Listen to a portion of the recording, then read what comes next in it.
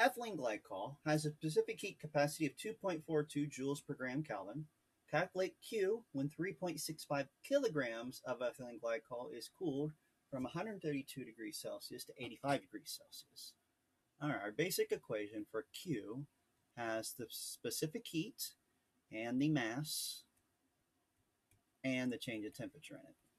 And if you're ever in doubt what the setups are and the units you need, just look at the units in that heat capacity, that specific heat. So we have 2.42 joules per gram Kelvin. So that's going to tell me I want this mass in kelvins. I give you the mass in kilograms, so I'm going to change that to grams as I write it down. It's not 3.65, it's 3,650 grams.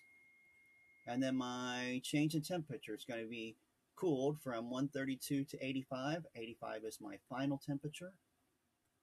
My initial temperature is 132.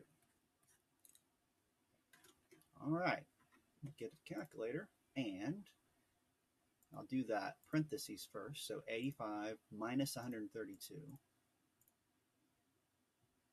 times 3650 times 2.42. And I get an answer of 415,000. I'm going to put my answer in kilojoules then, and I believe that's how I have the answer key.